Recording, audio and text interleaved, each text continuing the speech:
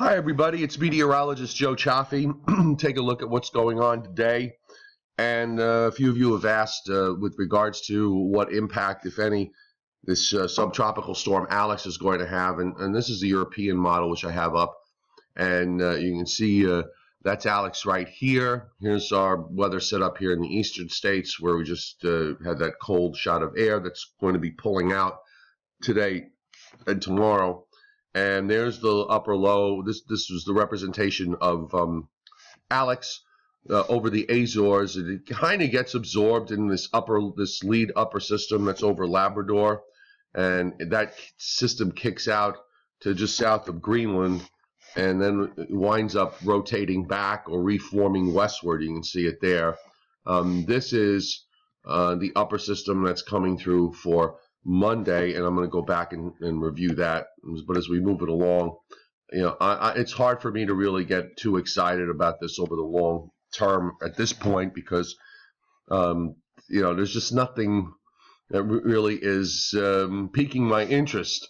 We had the models doing their own things with regarding to the weekend, the first weather system.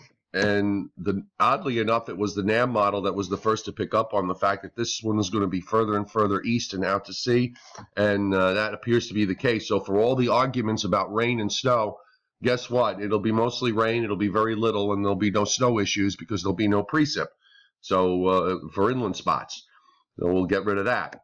And then this is the second system that we were watching for Sunday that the GFS wanted to do something with. But the problem is that you've got this upper low. There's not really much phasing. You can barely find a southern feature. Now, the European does have a pretty vigorous upper system here, and it is actually producing a period of snow or snow showers here Sunday night, Monday morning, and puts down a coating to an inch or two accumulation. You know what? That's a cheap thrill scenario in my book. And then that pulls out, and you'll notice that there really isn't too much happening. You've got this other system in the southern stream, but by the time we get to the end of next week and next weekend, the big question is going to be how much, if any, cold air is left, because that is going to be a consideration. I'll switch over to the GFS, and we'll roll this one back. And, it pretty much has the same idea. There's that lead system for Saturday, and it's just, you can barely find it. And when you look at it at the surface, which we'll do in a minute, you'll see that it doesn't do very much. And here comes that next upper system. Now it's completely lost that southern feature. You can barely find that.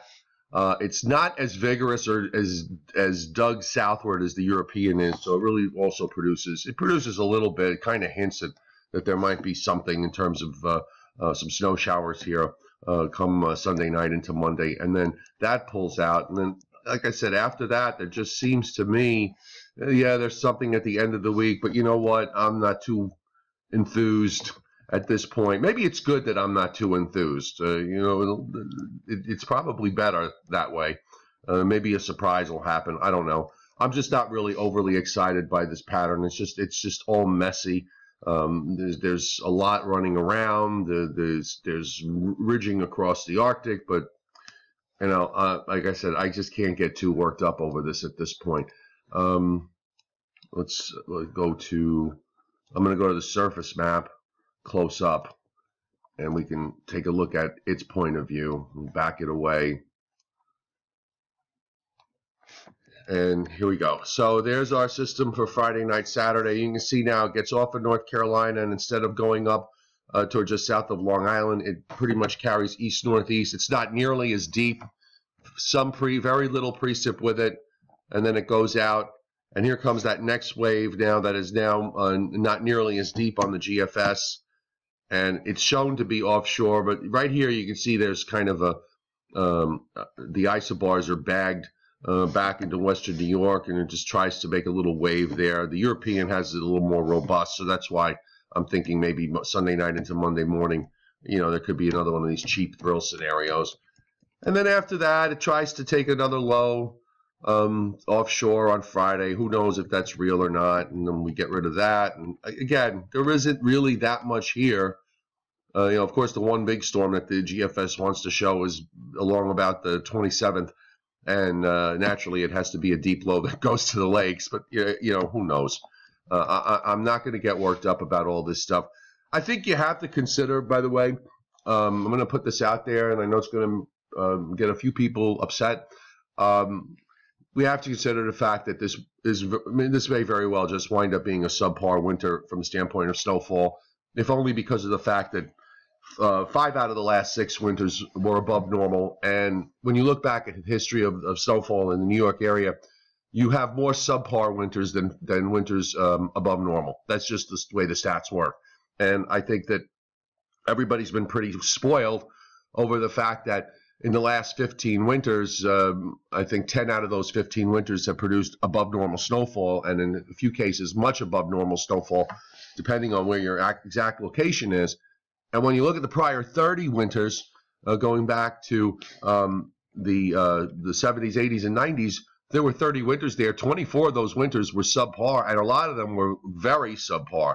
So that's the era that I grew up and cut my forecasting teeth on, and we had very few winters where we had snowfall even approaching normal. So you know what? If that's the case, it happens. That's just the way it is, and we kind of just move on if that happens. So just remember, it's weather, it's fun, and it's snow. But you know what? It's not life and death here. If it doesn't wind up being a snowy winter, we will survive and get on with it, and we'll look ahead to the next one if that's the case. I'm not throwing in the towel. I'm just saying we just need to consider the fact that they cannot all be spectacular winters. So have a good day, and I will talk to you guys a little bit later on.